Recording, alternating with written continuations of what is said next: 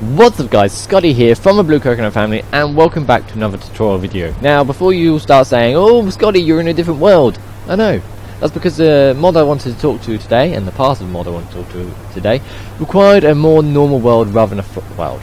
So I've come to another village on a normal world, and it's not flat, you may notice, because there's hills. But we're going to be looking at the digital miner today. So there's a lot of configurations in this thing. I'm not going to go into massive depths, I'm just going to show you quickly how to set it up and to mine stuff. Okay? So, this is a part of Mekanism, and it is a very end game thing. So I'll quickly show you the recipe to show you it's expensive. So it requires 2 atomic cores. 2 atomic cores are just on the bare thing. It requires a robot, it requires another atomic core. But it also requires teleportation cores, which require another atomic core each. Inside an atomic core, it requires 2 obsidian dust and 2 osmium dusts, and also a diamond. So it's very expensive, guys. So it's a very end game thing, but it's something I would highly recommend you're working towards. So once you got that placed, it also has the shift to show you if it has any upgrades or things like that. But you can also go Shift M to show you a bit of description which comes off the page, which is helpful. But you place it down.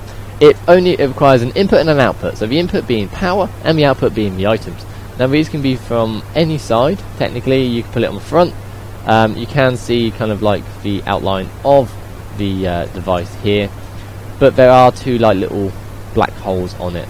So just for simplicity, I'm going to place the power on the top.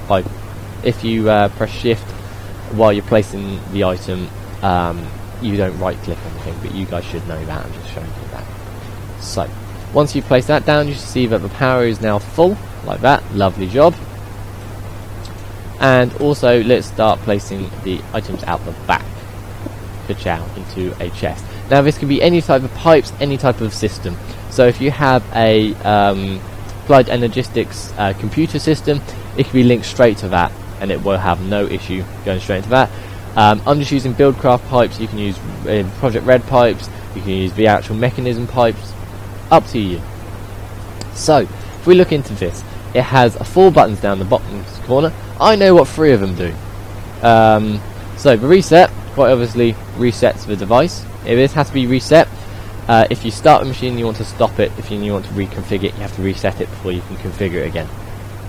So, the auto eject is very simple. So, it automatically ejects any blocks that it has in its inventory down here into a pipe that is connected. The auto pull is the one I'm not entirely sure. So, I'm a bit confused on why it would need to pull in blocks or things like that. If you know, please place them in the comment section below, because of course I'm learning too. I'm just telling you guys the stuff I know so I get you guys set up quicker. The last one is silk cut. Silk touch. There we go. Words are muddled. But yeah, Silk Touch, we all know what the Silk Touch pickaxe does. That allows you to mine blocks that are ore blocks as ore blocks. So for example, if it comes across coal ore, it will mine up the coal ore block rather than the coal item, dust, coal. So this machine allows you to do that as well, and it doesn't require any additional stuff like you do with a pickaxe, like you have to enchant it. No. So the next things to do is you have a look around here, so you can place in the normal Mekanism upgrades of speed and energy. You also have is it controlled by redstone. Nice. So for example, if you have multiple of these set up and you want a lever to switch them all on, you can indeed. You'll set that to high or low, or however. If you want to just have it as standalone, set it to disabled. Lots of people get caught out by that and they're not entirely sure why it's not working. The other one is the energy. So it shows you that it doesn't need anything at the moment because it's off, but it is using 80 RF per tick. But that's only because it's filling up the bar of 40,000 RF. Okay, so next stop, if you press start, it will do nothing. You can see that the config button's gone, so you can press reset. Like that, so like I said earlier. But so you need to configure it before it will do anything, so let's go config. Now, on the left hand side you see the filters, and also the stuff here.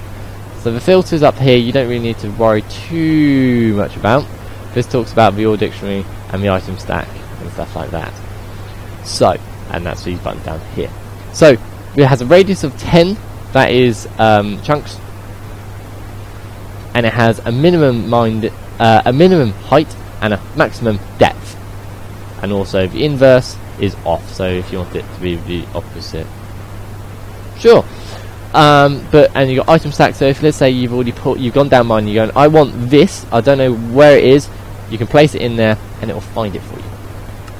So let me show you. So let me grab a piece of coal ore. Item stack. Place coal ore in. Coal ore. Save. So it's now found. It says, oh, I am now looking for the coal ore. Okay, so if we go back and we click start, it is found 357 coal ore, and look, it started mining it. There you go. And so you can see at the moment it's not actually output into the chest. So let's turn on auto eject. There. Let's turn on auto pull, because I'm not entirely sure what it does.